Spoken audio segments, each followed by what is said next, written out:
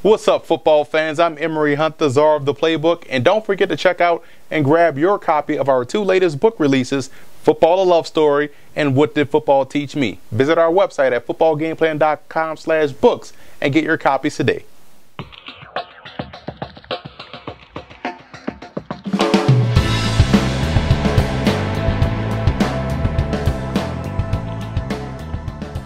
Welcome to another edition of 4 Downs with the Czar. I'm Emory Hunt, the Czar of the Playbook, here at Chestnut Hill as Boston College took one on the chin to Florida State, 14-0. Now let's take a look at our first down, starting with the Boston College offense. They didn't have a lot of success moving the football against Florida State. Their defensive line did a great job in slowing down the ground game of Boston College. But give credit to Boston College offensive line. They fought hard throughout the course of this game. Second down, looking at Florida State's offense, they also was stymied by not only the secondary of Boston College, but also up front. They couldn't get the ground game going as well. This is why the score was very low. It was 7-0 for almost 4 quarters.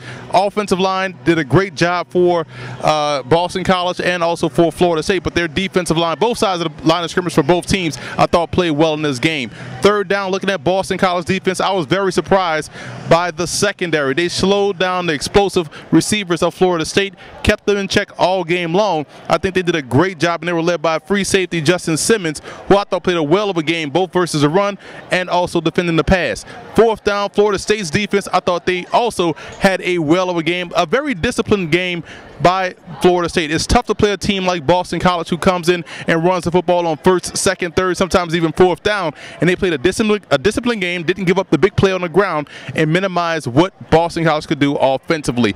Player of the game for Boston College, I look at Harold Landry, the outstanding defensive end. He was a terror for Florida State to block all game long, both versus the run and also getting pressure on the quarterback, Everett Golson. Player of the game for Florida State, I look at punter Kaysen Beatty, who did a great job punting the football, averaged over 50 yards a punt, and was really backing up Boston College offense. So I thought he did a great job as well.